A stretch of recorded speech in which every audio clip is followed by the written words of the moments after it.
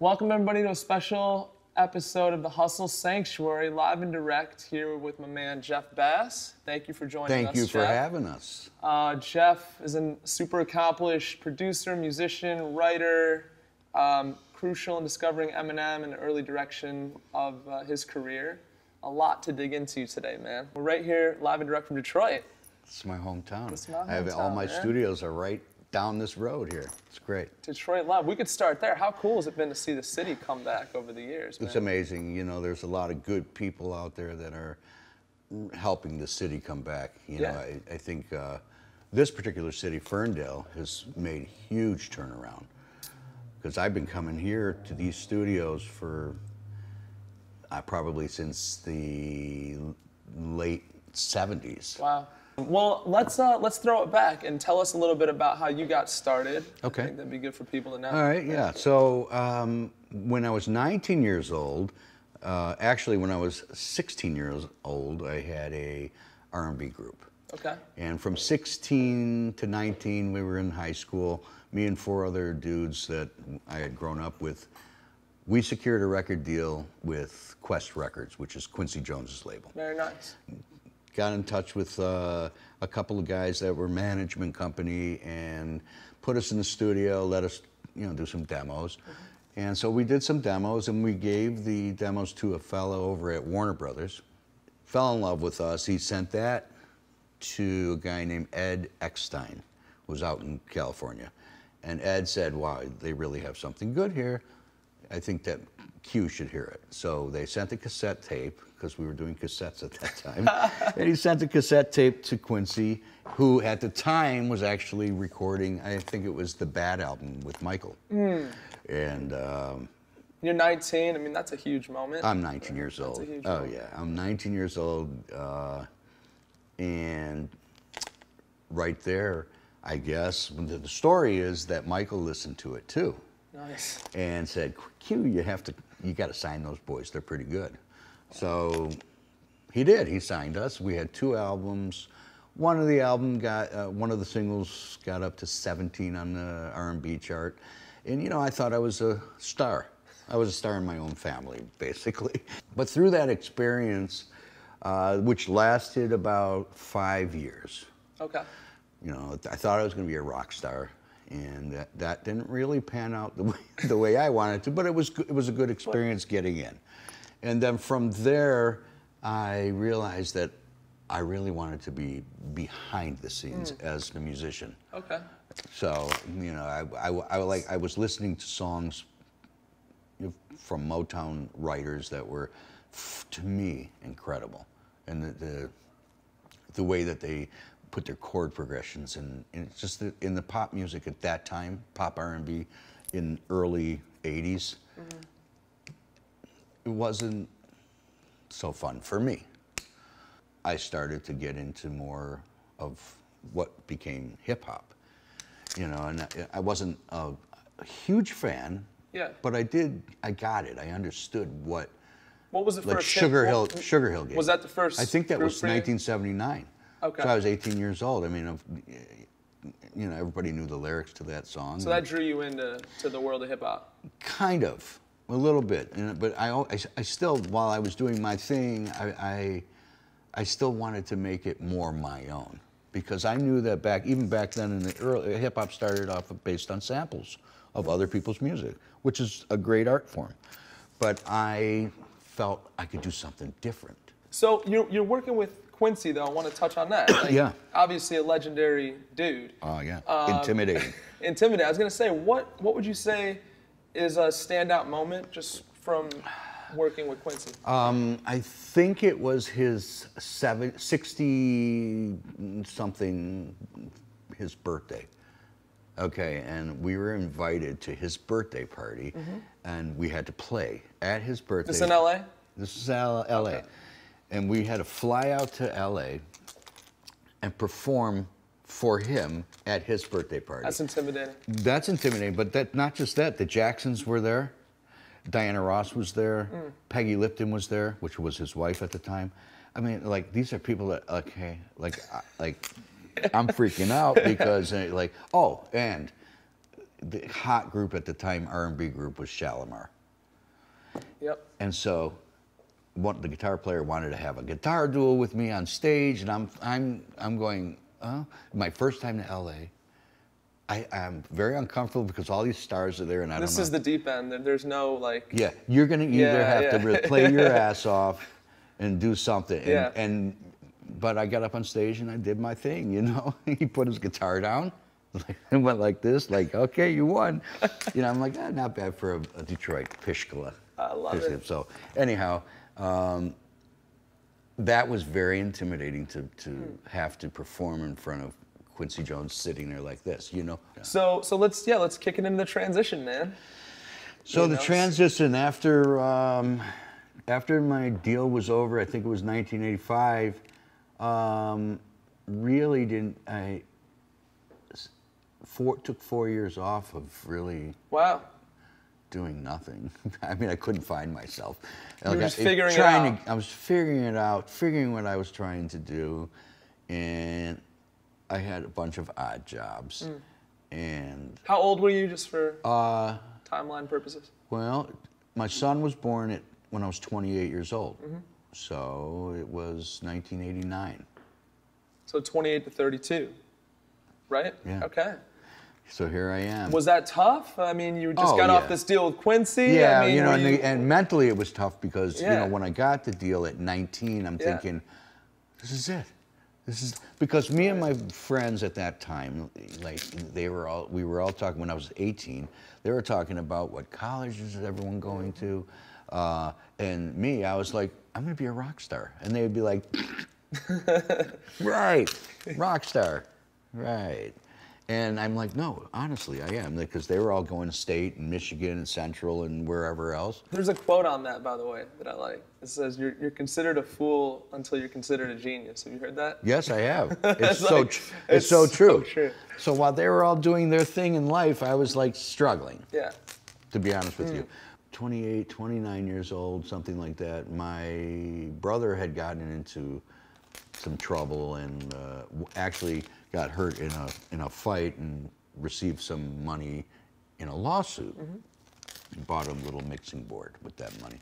And we set up a little studio in my mother's basement. We're doing, I mean, as any musician, I think starts off doing stuff for free, right? Absolutely. A lot of time. Can you tell me about your first paid project, like going back? Like, what was the first time you actually made money off of your craft? I recorded an album for a gospel group.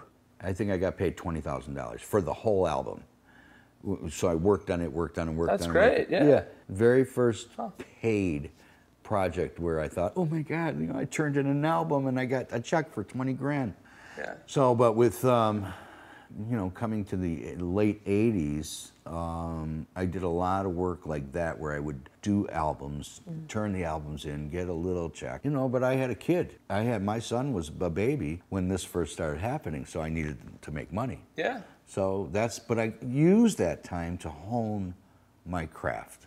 And then through that, I actually met George Clinton and Parliament Funkadelic. You developed a relationship. My brother was doing a lot of remixing and mixing his stuff. And then, of course, George was using me to play whatever instrument he wanted me to play on. I would just like go run to the studio and knock out 6 guitar tracks and whatever it was. So I started getting around a lot of really cool musicians too. So, and that helped me with my production of stuff because I could see how they perform in a studio, how they perform live. And your style evolved, I imagine, too, right? Yeah, so because my whole thing was funk, R&B, and jazz. Yeah. You know, with a pop sensibility to it, but that was the time, right? Yeah, it was the time. So I went through a lot of musical changes in my life, which I love them all.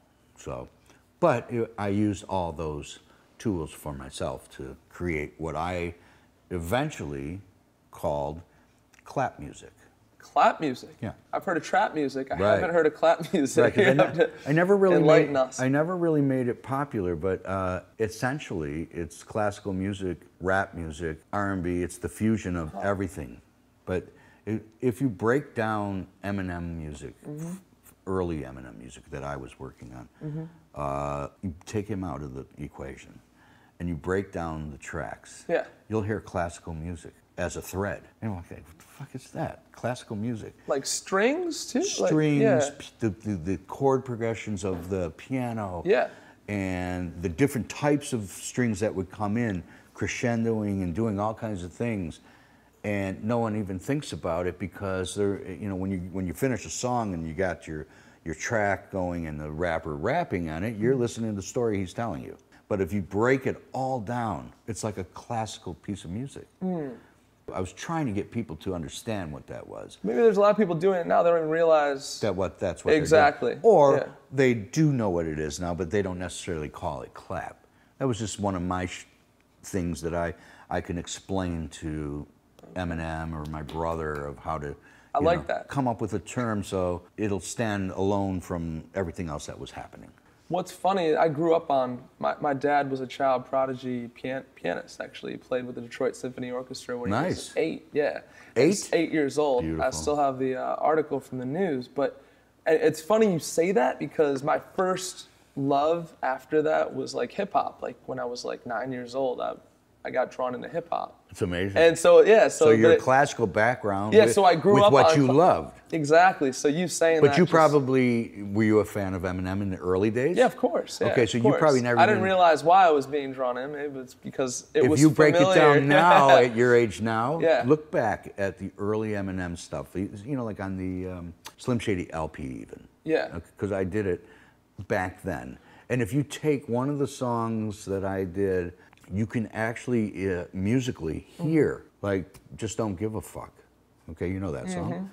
Well, if you really listen to what everything's doing, and a lot of times I left stuff in at the end of the song. Yeah. Like when the song was in the fade out on the radio, let's just say, or whatever. But if you listen at the end of the song, it's kind of. You go, wait, did I just hear like an orchestra? It's kind of symphonic happen? at the end of it, right? Yeah, even that's all me writing and playing that stuff. But let's talk about this really fateful moment where so, you and your brother got introduced to Eminem. Absolutely. So he was on an open mic night or day, whatever. I think it was in the daytime for 96.3. And he had called up to the radio station, one of the DJs that were there, and he asked who was that? And she said, some kid named Eminem. And this is off like a 30-second freestyle, right? He just started over the radio. Yeah, it's 30, 60 seconds, something. Okay, right. Nothing crazy, but whatever it was, my brother heard that and said, oh my God, I have to talk to this kid. So he gets in touch with him, and Eminem and his posse at the time. Which was D12, right? Which happened to be D12, but didn't know that at the time. It was Proof and all those Swifty and them, and they came into the studio. And my brother, he was like, I know it. This is crazy. He called me up. He says, you got to see this kid. You got to hear him. So the next day, I went there to hear what my brother was talking about. He was convinced this was the next big thing. I listened to it, and I was like, dude, you need to slow down because I'm not really understanding what you're saying. You said triple time, just you couldn't make. You know how Rap God is, right? Yeah. Well, it seemed even worse than that. I mean, it was basically machine gun lyrics for those that don't know, right? And exactly. He was excited, though. I do understand that part, but that was also his style.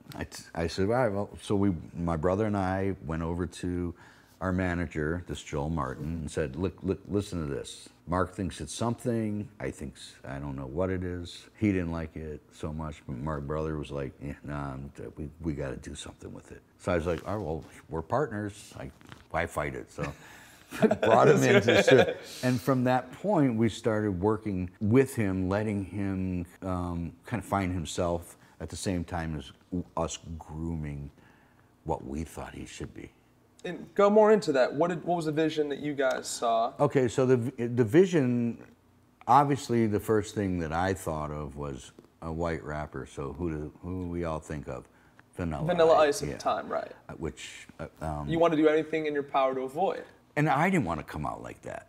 If I'm gonna start getting into the hip hop world somehow, but I was listening. This was really the first opportunity for a credible white rapper, I feel like, right? Exactly, but we didn't know. You weren't my brother aware knew. of that at the Something time. in my brother's head, he knew. Right. I don't know what it was, but and thank God, but he did feel something. Yeah. And I didn't feel something until halfway through the Infinite album. Which was the very first project? Very first project. Okay, okay. And then I saw how talented he, I started to understand what it was that he was doing. He created these stories on top of a cool track. And I liked that. Like he was saying something. So I would watch him almost like a psychologist would watch facial expressions, body. So I would watch what was he bringing to the studio today. Like, he was miserable. Well, I'm gonna have to create a piece of music that keeps him miserable today. I knew he was miserable or angry. So, and if he heard an angry track of music, he could actually express himself through that music. Get those that emotions stirred up, right? And it sounded like they fit like a glove. Like it's like they were meant for each other.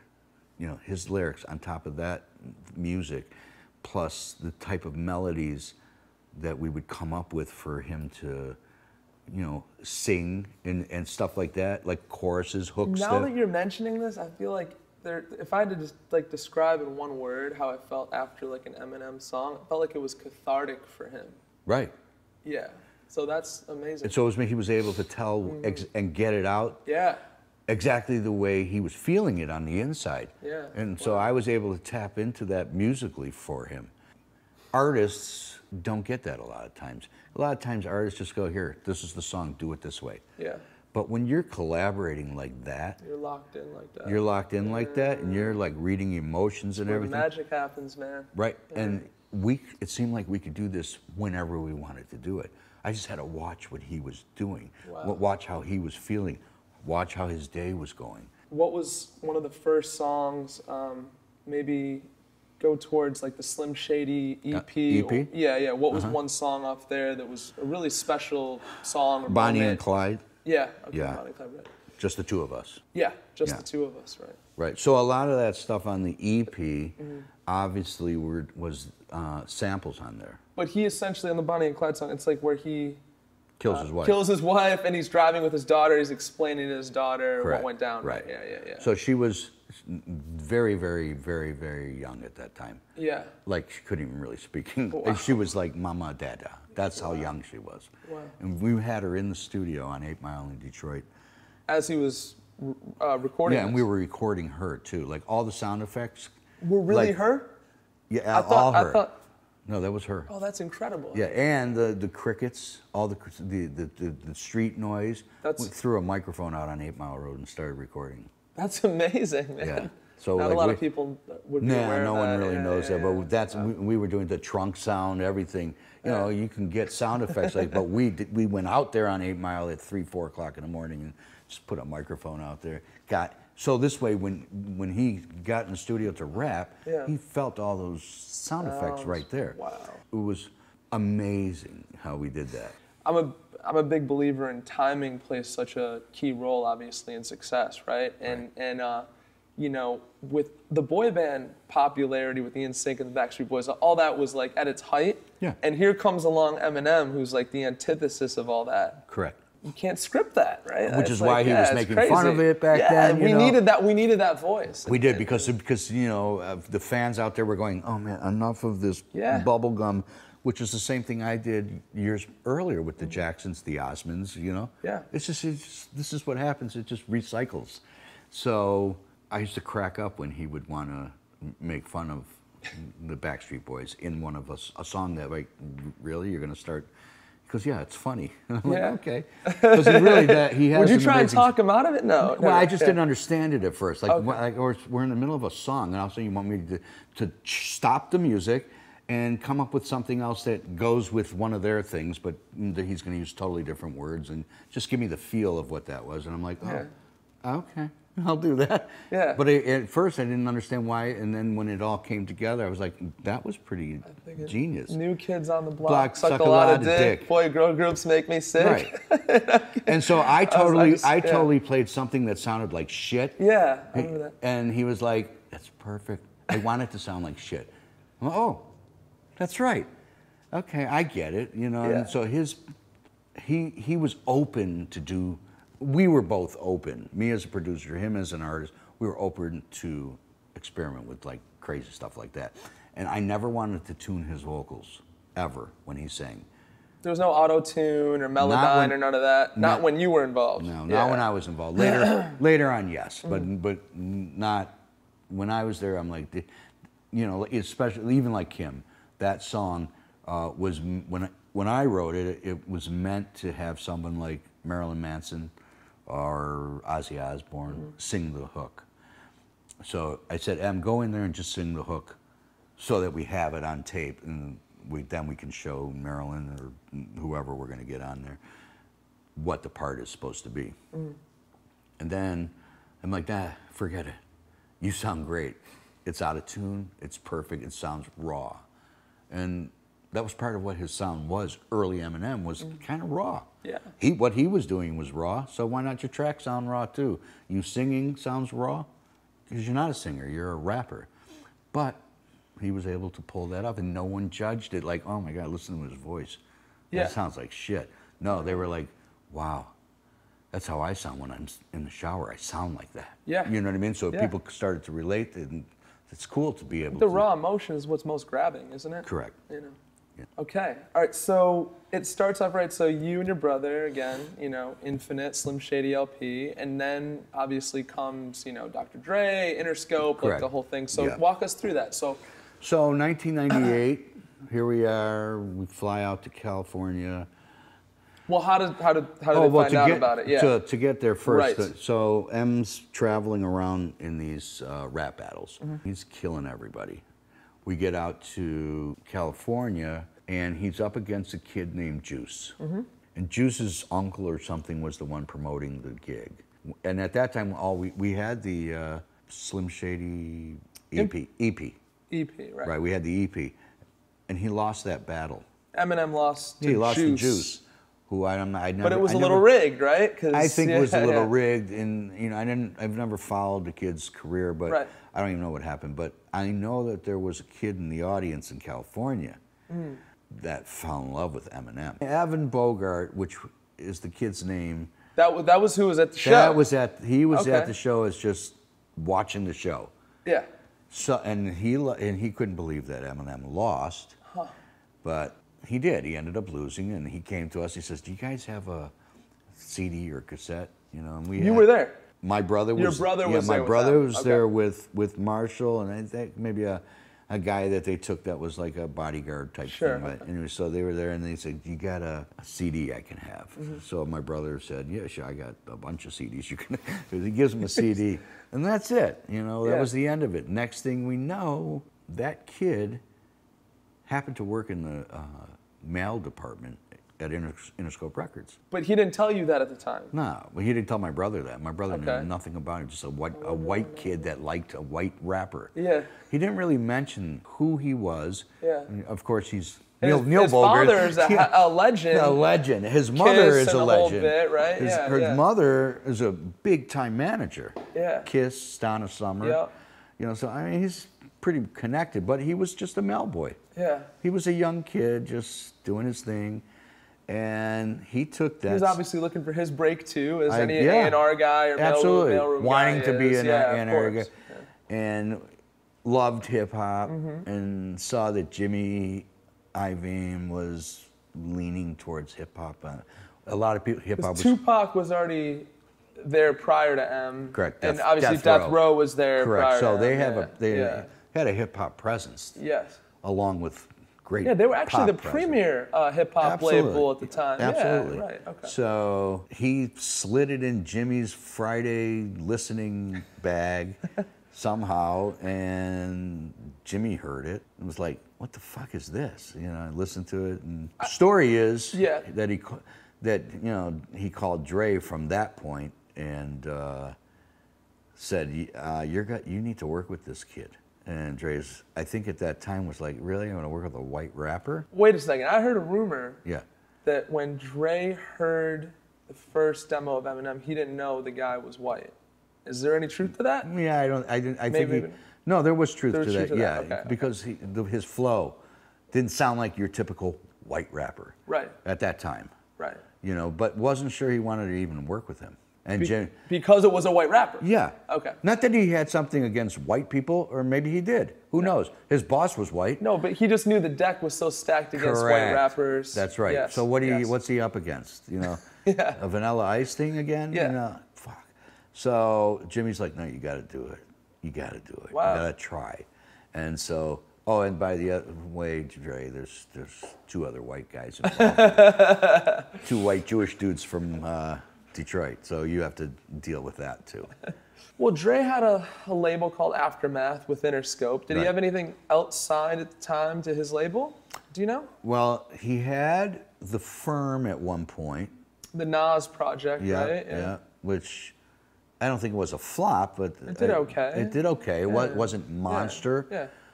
At that time, who else was? I think one of the In Vogue girls were signed to him. Very quickly, Aftermath's project was Eminem. Again, a timing thing, right? Nothing else had broke, you know, because if something else had really blown up at that time, maybe he wouldn't have Correct, right. Jimmy might not have been so happy about it, you know, whatever, he's just, you know, whatever, I don't know what this is. Yeah. And so it was a good time, plus it was a good time for Universal because the merger just happened between Seagram's. When that merger happened, Seagram's purchased Universal and Interscope and all labels underneath it, and they wanted M to change some of his lyrics. In the Slim Shady LP, because the content of his lyrics, as we all know, were very risque. You know, it talked about raping and killing your mom is pretty serious. Yeah, a lot of bad shit. Doing tons of drugs and drinking and everything. So they wanted him to change the lyrics. We had delivered the album. We did everything that we were supposed to do. They wanted to change the lyrics. And he says to them, which goes to show you how brilliant he was at that time. He's like, listen, I will change the lyrics when you stop serving alcohol to kids. Well, how do you tell someone from Seagram's, you know, to do that? They're not going to do that. So they dropped that. They said, go ahead, put out whatever you need to put out. That's incredible. And it blew up. I think we sold, at the beginning, we had sold like 3 million records in a short period of time. And obviously it was a hit, struck a nerve in people's, you know, the fan base started to grow like immensely, you know. A lot have to do with Dre, a lot has to do with what we've developed him into, Eminem, you know, his look. You know, having him dye his hair blonde and wear a wife beater. And now, whose idea, going back to that, we talked about this, you know, Eminem struggled a little while, I think, for a sense of image, right? Sure. So the Slim Shady character. He actually came up with the Slim Shady character while he was sitting on the toilet.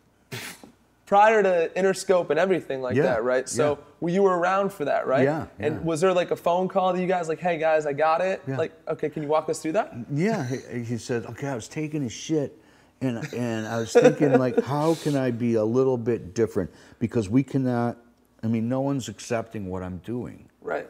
So, you know, and I'm like, fuck do I know? I'm just trying to do what I got to do. I don't know. You know, what else? He says, all right, well, I was sitting on a toilet taking a shit and came up with an alter ego. Slim Shady's my name. There started the direction of what he started to write about. Yeah, and then he had it. That was the missing link, sort of, right? One of the missing links. So he had that. Now his image, his look, was a whole nother thing, and he just didn't look like a star for some reason. So we were trying to figure out what are we going to do with his look. So we were at our studio in California. One of the girls that worked for us said, you know, I think you should dye your hair blonde. So he goes and he dyes his hair blonde. And he said, why don't you put a wife beater on, you know, like a tank top, just a white one with the jeans and everything. Boom, there's the look. You know, that, I mean, he looked like somebody now. He stood out. Wow. Because I didn't see anybody that looked like that at that time. And I think to be a global superstar, you need to have everything dialed in, right? Absolutely. It's not enough just to be a talented rapper. No, that's correct. That's a good point because kids today don't see that. Yeah. He looked the part. He was Slim Shady when he had to be. It was no joke. Like he could be crazy. On the real side of things, it was, you know, he could turn it on and off like that. you know, when he's just his baby's daddy, Yeah. he's Marshall. Yeah. But when he goes to work, he's Slim Shady. And so now we got everything locked in. What was the moment in the timeline in all of this where you guys were like, oh shit, like this thing's really gonna go? Like, what I was that think moment? so. For me as the writer producer, I remember telling my manager that really the only reason I'm doing this music business thing is because I love music. So I mean, an accolade for me would be a gold record on the wall. Definitely. For me, that was. Not for a lot of people, yeah. Yeah, Gold, but I mean, platinum, but you whatever. know, so for me, I didn't even know about platinum. I just knew gold. Okay. So I called him up one day because I know I kept reading the charts, and I'm like, you know, hey Joel, what's happening? When am I gonna get my gold record? You know, he was here in Detroit while I was in California. I lived there for the first 4 years of M's career. Joel, your manager, was in Detroit, Yeah, he was still here. but you and M were in LA. Yes, Right. we were okay. in that. Yeah. So I would call him and say, you know, when am I going to get this gold record on my wall? Because I mean, that's what I want. Yeah. You're not getting a gold record, he would say. Like, what are you talking about? You're getting a platinum record. I'm like, what's that? And he goes, that's 1 million sold. Oh, okay. That's cool. Yeah, I still had no idea what that meant, other than, you know, okay, now it's not yellow, it's going to be silver up there. Okay, great. Didn't really know what else was happening in my career with Eminem. Was amazing. Like, oh my God, just like a short period of time ago, we were in my basement or my studio on 8 Mile saying, okay, if this doesn't work now, well, what are we going to do? Wow. Really? So this was like an all or nothing thing for kind of everybody involved at the time? Because he did Infinite, and even before Infinite, he was working with some boys on the east side of Detroit. So he had been still trying to do something. Yeah. But no one really cared. But he was trying, and I have always been trying to get the big break. Right. You know, and then once you get that big break, how are you going to hold on to that? Exactly. Which is the hardest thing to do. Hardest thing to hold on to. Yeah. I feel like the hardest thing is getting that break too at times. Absolutely. Yeah. I mean, I didn't get my real break Yeah. until I was 38. 38 years old, I had a hip hop guy. But that's what the Hustle Sanctuary is here for, man. Is to talk about I love all it. the twists and turns. Right. So for all along the that people journey, out there man. that feel like they have to give up at some point because you got to go make a living, or don't give up. Keep it going. Try to find some balance between, you know, making a living to pay for your food, and don't forget what you're shooting for. Money comes with success. It's a byproduct of the money is a byproduct of the success. Absolutely. And the success is a byproduct of your love of music and your craft. Right. Because I mean, I was on food stamps and government cheese at the very beginning. I was going to ask you, how rough did it get? For me, it got really rough. I had a kid who, so at that time, 80, whatever it was, at 86, maybe 87, 88. Right before I actually opened up a studio, you say how I opened the studio, but first of all, before 94, I was on food stamps and government cheese for my kid. You had a kid. I had a kid who was a baby. Oh, man. So, and then you have to try to figure out, okay, you want more in life for your family, right? Of course. I wasn't born with a silver spoon in my mouth, so I had to figure out how am I going to do this on my own. Never give up on whatever your dream is. Whatever. You want to be a lawyer at 50, go back to school and become a lawyer. You know, it's never too late to do it. Yeah. Great message. And it's shocking to think, like, you know, you could have walked away potentially, you know, after the Quincy deal went away or what, you know. And, you know, who knows, man? A couple different twists and turns, the world may have not seen M. I don't know, you know? I think it's very possible. I think you guys played such a pivotal role. I believe that, Yeah. and I know that the people that worked very close with us at that time, because it was a really close-knit team. Yeah. Me and my brother, we used to be called the FBB, Funky Bass Boys. And then when we realized that the Bass Boys can't do shit alone, we need a team of people. And you do. You need a crew. I'm not talking about a posse crew to go hang out and get drunk and whatever. I'm talking about a group of people that know their position in business. So my position and my brother's position in the business were creating the music, right? Then you have your artists who have to hold their end of the bargain. You have to create your music, your lyrics, and whatever it is, and you have to work well with these two guys. Okay, then there's management, there's lawyers, there's accountants, there's that part of the business part, and then your family is another part that plays a big role in it. You know, you need the support of everybody. So if you have your whole crew is on the same page. Yeah. That's when the magic happens. That's when the magic happens. Yeah. And we talked about this when we met, but you know, that fun word, synergy, right? Yeah. There's something magical about synergy, right? It's true. And you know, I like reference. I mean, you could reference a million things, but you reference what Lil Wayne and Drake did almost. That whole team, obviously, right. that was the right synergy, yeah. Right. And without Kanye, what would you have? Right. I mean, you had Kanye and Jay-Z in that camp, and that worked well. And I remember talking to a big executive at a major label who turned down Kanye. You know, this person was like the final vote to turn his deal down at a major label. But in a way, she kind of helped set him up for that career by default, because had he gone to that label, we could have had a whole different result very easily. Absolutely. And that's another thing I think for people to key into is just because a door closes, hey, that next door might make you 100 times more successful. Correct. Right. So, and sometimes a certain label is not really good for your someone can offer you a record deal. Yeah. Like, and you're all excited to get this record deal, but the record deal's a piece of shit. Right. And you just they'll sign you just to shelf you. They will. They will. You know, so you got to be careful. Absolutely. You're better off doing it on your own. You are. One fan at a time. Yeah. But you know, a good lawyer can never hurt you. No.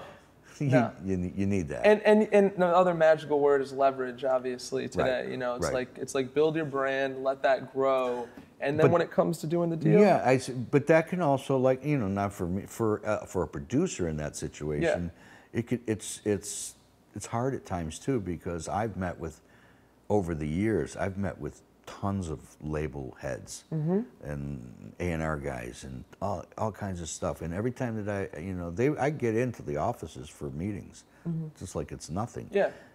But when I get in there and they're listening to what I've been doing, you know, I have this artist, I have this artist. Do you have anything like Eminem? So it's almost like they could, because he was such a phenomenon. Yeah. You know, no pun intended, phenomenon. But they're looking for that sound. Yeah. Different artists, but that sound. So, and they would say to me, and I can list specific people, but I'm not. But they would say to me, you know, that sounds really good. Do you have anything that's like Eminem? You know, I need something that feels like him, sound like Eminem, you know, but not Eminem. And I'm like, I already did that. I did that as a writer producer. Like I did that sound. It's done. Yeah.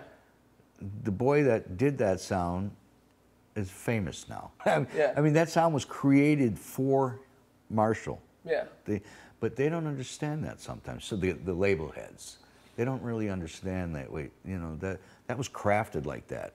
You know, and what Dre saw the vision that we were trying to do, and so he crafted what he was crafting, so it all fit together.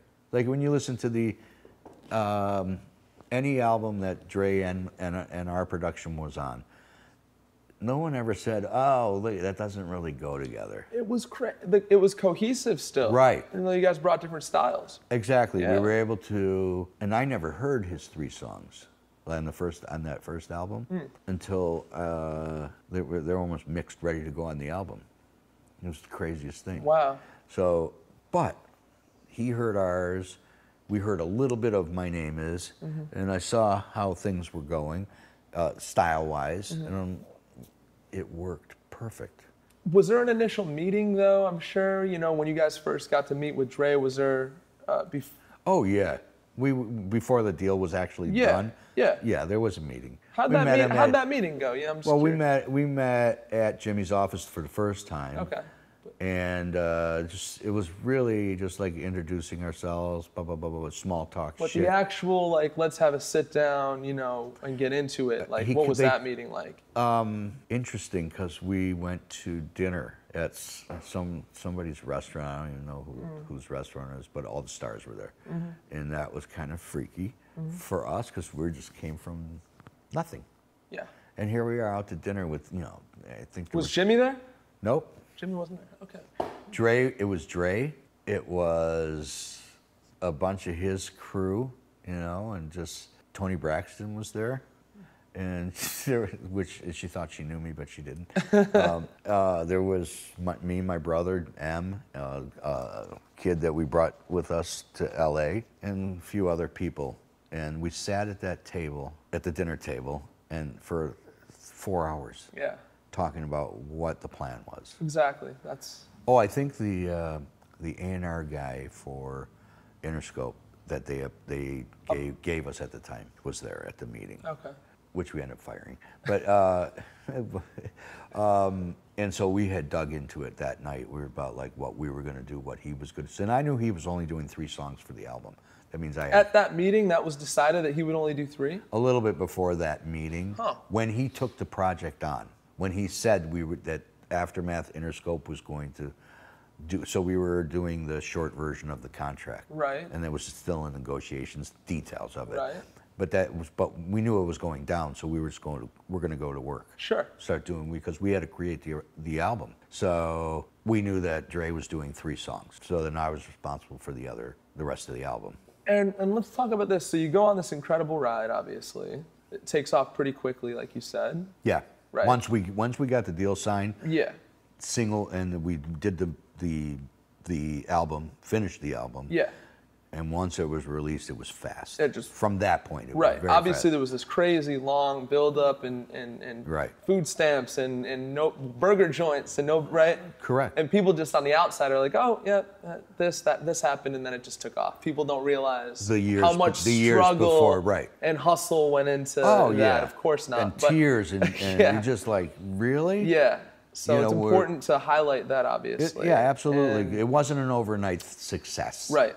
Right. Even though it looks like it. There's a saying called a 10-year overnight success. Correct. There's a saying goes. You know, in our situation, it was like 6 years building up to. Just you guys and your brother and you and them. Yeah, just trying to find what works. So, what did you notice, you know, as the fame started to like, you know, set in and get bigger and bigger? How did you notice M's demeanor, personality shift? Yeah, I'm curious. After the third album, which was the Eminem show. Mm-hmm. So after the success of the third album, which was and for the point of reference, there was, I guess, Cleaning Out My Closet.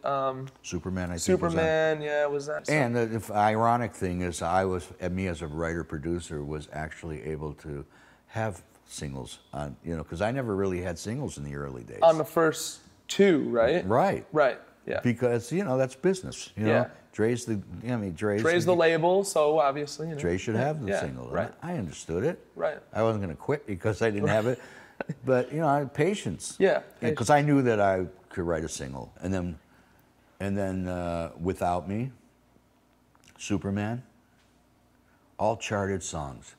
Wait. That Without Me was massive. Yeah. Right. Because it'd be so empty without me, right? Yeah. So I mean, I finally was able to have songs that I created. There you go, right. And you know, they were becoming singles, and Sing for the Moments. It just kept on going. And that obviously proved that, okay, well, I was just as worthy as anybody else for the right singles. And they were big songs. That's amazing. And there's all these songs that were created that weren't necessarily singles, but people knew what they were. Like, you go to an Eminem concert early days. Yeah. I was standing next to people that were humming the guitar line, humming the bass line, humming a keyboard line that I pulled out of my heart. You know what I mean? And to see 30, 40,000 people going, do, do, do, do, do, do, and I'm like, wow, fucking awesome. Da, da, da, da, da, da, da, da, da, and they're all singing it. Yeah. It cracked me up, guys. That's got to feel surreal. It is really surreal. does, It's like the feeling I get, and here I am all these years later. You go to a Michigan football game the other day. What happens before the game starts? Dun, dun, dun, dun, dun, dun, dun, dun, dun, dun, dun. You got 100,000 fans screaming because Lose Yourself is playing. You know what that feeling is every year to have that? That's amazing. Just knowing that, wow, you gave the world something totally relatable. Left an indelible That's footprint a on legacy the world, right man. there. That's incredible. Right. Yeah. Whether it's with the lyrics or without the Yeah. lyrics, that whole piece of Yeah. music, that 5.5 minute piece of music, people just gravitate to. That's pretty incredible. Yeah, man. Yeah, but that I like it. But that's what we did together. You know. And thank God you guys did.